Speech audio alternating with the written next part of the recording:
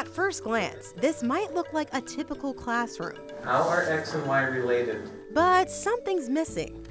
Technology. Walking through the Washington Waldorf School, you feel like you're traveling back in time. With limited technology, students use chalkboards and even handwrite their notes. And get this, cell phones, those aren't allowed. I don't think technology is a negative thing at all, but it can be an inhibiting factor to people's lives.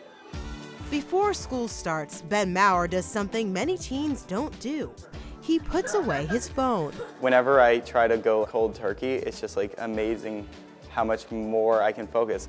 Ben and his classmates give their teachers their undivided attention.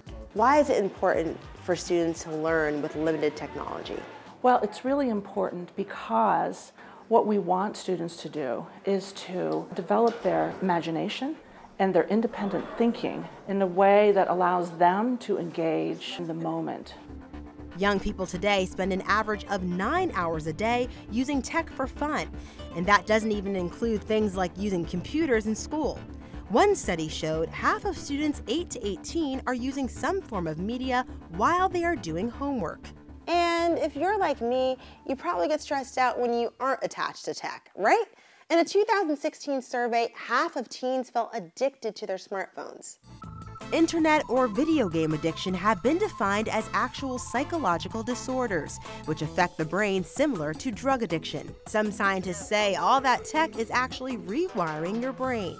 The brain has this amazing way of adapting very specifically to the things that we do day in and day out. So many of those things which are affected by technology, that's going to change your brain. The constant distractions and dependence on tech make it harder to retain information. Several studies suggest young people today are more forgetful than previous generations. Question for you. Do you know your mother's phone number? I do know my mom's phone number. Okay. Do you know your best friend's phone number? I don't know my best friend's phone number. Wow. I don't. It's bad.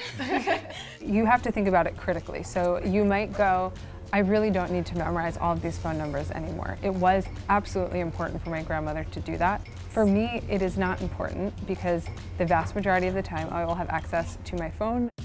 But other studies find it could actually make us smarter. So if you're the type of person that learns better from listening to an audio recording instead of reading in a textbook, technology allows people who have different learning styles to engage in the learning that's most effective for them. But sometimes going back to basics is the way key concepts stick.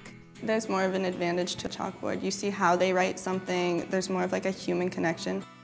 Many believe we should rewire our thinking, looking at our smartphones, computers, and tablets as tools, not essentials.